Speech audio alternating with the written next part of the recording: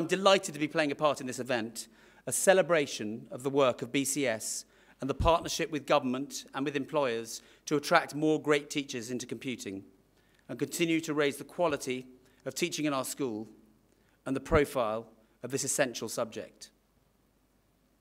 And one of the great highlights of my job over the last 2 years has been the work done in the DFE, working with organisations such as BCS and the Institute of Physics to select, train, place, and then support the next and current generation of outstanding teachers. And the future continues to be exciting and a bit daunting. In particular in education, where we need to keep pace with the times, keep pace with our pupils, and produce the next generation of computer sciences who will maintain this country as a hub of innovation, creativity, and excellence over the next century. And this is a new subject. IT has come into being in the last 20 years, and computing itself is even more recent, for a science that has only existed since the 1950s. It is now a part of our lives in a way that few of us could have predicted 10 years ago. And if I think back to my own experience of computers, it was, as for some people here of a certain age, Pong. Anybody remember it?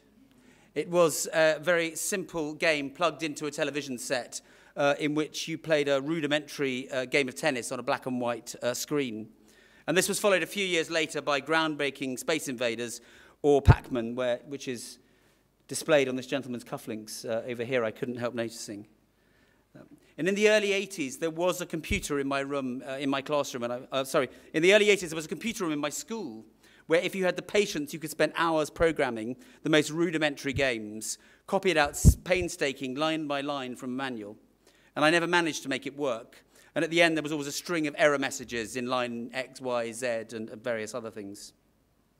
And then in 1988, I remember talking to a friend in Cambridge who was studying computing. And he said that people in his faculty communicated through their computers across a network of linked machines. He then went on to describe it as a total waste of time that meant people could bother you when you were trying to get on with your work. Well, we wouldn't necessarily see email in those terms now, but he was certainly right about it being bothering you when you're trying to do your work. And then as a teacher in the early 90s, I remember we got our first computers in schools, big, bulky RMs that took floppy disks, and was used predominantly, at least in my classroom, for nothing more than a bit of word processing. And there was a robot called a Roma, who could be programmed to move around the school hall. But unfortunately, it spent most of its time in a cardboard box at the back of my class cupboard because I didn't know how to use it properly. And since that stuttering start, the pace of change has been quite staggering. And this is reflected in the new national curriculum, which comes into place in September. Equipping children today with 21st century computing skills is vital to the future prosperity of our country. Computing is now in the English Baccalaureate and will be a compulsory part of the national curriculum for schools in England at all key stages from September in 2014. It is imperative that our teachers can effectively deliver a curriculum that excites children, and this is where your scholarships will have the most impact. Enthusiastic specialists who are passionate about their subject teaching in our classrooms across the country. And as you will be aware, and as Bill has described, the BCS and the Royal Academy of Engineering, together with inputs from several e-safety stakeholders, has been instrumental in developing the new computing curriculum.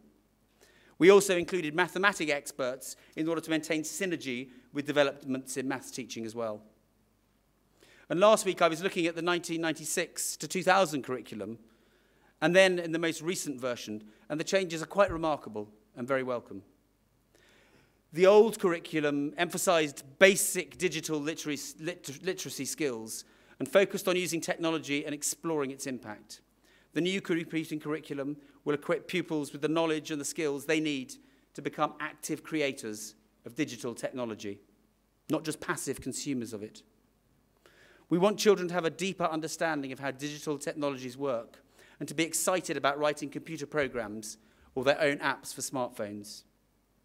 In lines with revisions made to other curriculum subjects, the new computing program of study sets out the what, making sure that pupils grasp the concepts and not the how. They are also considerably shorter than the old ICT programs of study, giving teachers more freedom and more space for innovation. Greater demands will be placed on pupils in three broad areas. Computing, where of course the greatest emphasis is, including how computers work and the basics of programming, digital literacy, and the application of information technology. Although these three areas were there in some form in the old ICT curriculum, there was very little detail on the precise aspects of programming that they should be taught. For example, it used to say, use ICT to make things happen by planning, testing, and modifying a sequence of instructions. By contrast, from September, primary school pupils will be taught how to design and write programs to accomplish specific goals using sequencing, selection, and repetition, and how to apply logical reasoning to detect and correct errors. And from as early as Key Stage 1, pupils will learn about algorithms, as Bill described, and how to create and debug simple programs. By Key Stage 3, pupils will be taught to use at least 2 programming languages to solve a variety of computational problems, and to design, use, and evaluate computational abstractions of real-world problems and physical systems, and how instructions are stored and executed within a computer system. Under the old ICT curriculum, online safety was not taught until Key Stage 3. This did not reflect the ongoing growth in the use of internet-enabled technologies by young people, nor did it address the specific risks associated with new forms of digital technology, in particular social media. And importantly, in the new curriculum, pupils will be taught how to stay safe online. This includes where to go for help and support when they have concerns about content or contact on the internet. And the change will be integral from Key Stage 1 onwards. Awarding organisations are developing new, rigorous subject criteria for GCSE computing, which will build on this more robust curriculum. So how will the scholarships help to make a success of this new and challenging world? We are delighted to be working in partnership with BCS in offering scholarship awards to attract the most talented computer specialists entering ITT, both graduates and those who have gained valuable career experience outside schools. And later this afternoon, we will be hearing from 2 such scholars who have taken very different journeys to get into teacher training. We are hugely grateful for BCS's support in delivering this valuable initiative. And I was delighted to meet earlier, before we started, Oliver and Patrick, who have both been scholars on this programme, who have both found jobs. And indeed, Oliver is working at the new STEM Academy based in Old Street, and was able already to link up with Natalie from Apps for Schools. Here is somewhere in London which is the cutting edge of the changes and advances in computer technology in this country. A cutting edge to the extent that we will soon turn Northern California into a dusty computer backwater. And it continues to be a great challenge to recruit the very best computer graduates into teaching, along with physics, chemistry, and mathematics. Computing is a priority for the government's teacher recruitment strategy. But with an improving economic situation, graduates in these subjects will be in demand for a wide range of other, often well-paid jobs. So scholarships are a cornerstone of this strategy in attracting the teachers of tomorrow, and we have increased the awards this year to £25,000. But it is not, however, only the financial incentive, but also the prestige that BCS brings to the scholarship scheme, which makes it so attractive. Raising the status of computer teachers in schools and amongst the public. Teaching is the best job in the world, and the scholarships are an essential help to encourage people to come into the profession, particularly those with mortgages to pay and families to look after. Computing scholarships were introduced only last year, but we are already seeing some encouraging signs of the impact they are having on teacher recruitment. In 2012-2013, there were over 300 applicants for around 50 awards of £20,000 each, and 57 were offered in total. 80% of these had degrees in computing, and the rigorous selection exercise demonstrates they have the necessary skills to become world-class computing teachers. The priority of this government over the next year is the development of a self-improving school-led system, and this is focused in 4 particular areas: initial teacher training, continuous professional development, the selection and training of new leaders, and school-led school improvement. And we see the scholars, many of whom are here today, as essential partners in this ambition. And I hope and expect that many of you will go on to become master teachers, a network of specialists who provide training and support for their peers. This is exactly the sort of school-to-school support and ongoing professional development that we want to see in a school-led system. And by April 13, the department announced a further 2 million would be made available for BCS and computing at school to build a network of these 400 computing master teachers by March next year.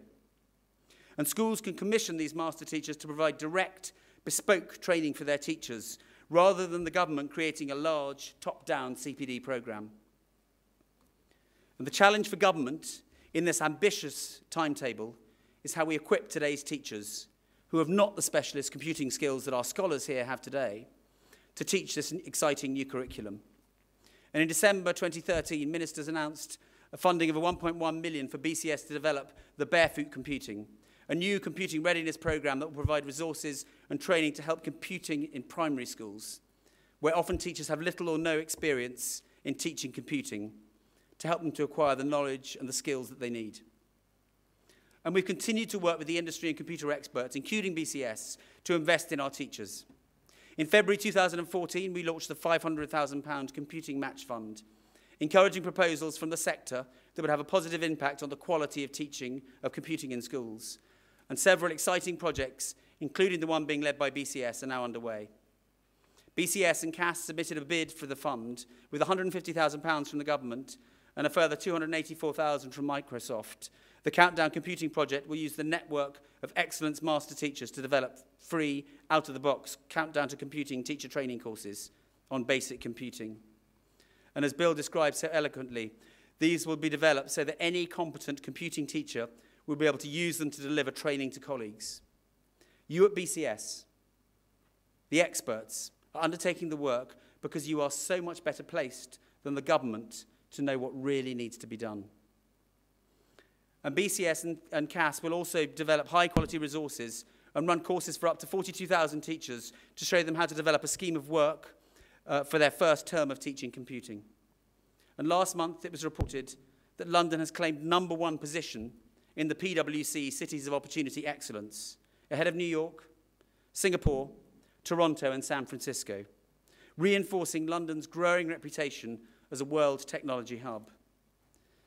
And PwC found that London is technologically on top of its game and ranked third only behind Singapore and Seoul for internet access in schools. Central to keeping the UK as a world leader is recruiting and retaining the best teachers with the right knowledge and skills. The computing scholarships play an essential role in supporting our teacher training strategy. People of my generation still happily boast they are useless with computers. It is almost a badge of honour to be incapable of managing some of the simplest functions, but our children will not feel like that. Computers are and will be a fundamental part of their lives, woven into every part of their existence, from work to health to shopping. The list is unending. And therefore it is essential that as a country we keep pace with the lightning pace of change in this exciting and fast-moving world.